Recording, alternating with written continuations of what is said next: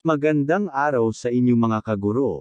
Ngayong araw ay may bago tayong update at tungkol ito sa class size limit for face-to-face classes. Para malaman ang buong detalye, please watch this.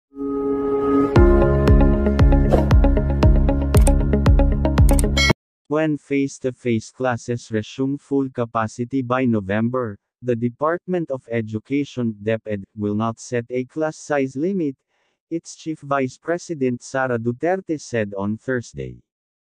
Hindi po kami naglagay ng exact size ng class dahil iba-iba po ang situation ng lahat ng schools natin.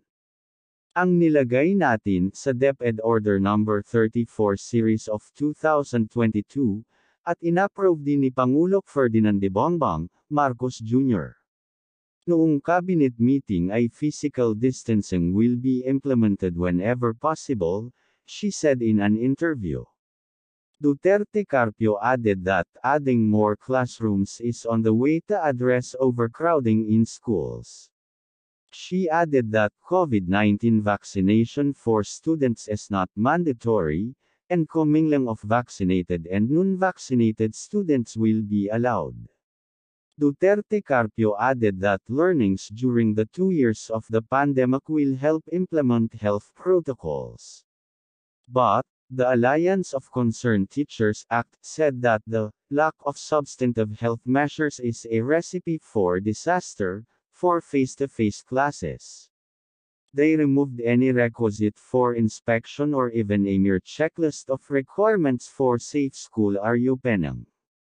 There is no standard for classroom ventilation aside from opening the doors and windows. There is no requisite for hand-washing facilities or steady water supply. The need for a clinic or a nurse is not even mentioned, ACT President Vladimir Quito said.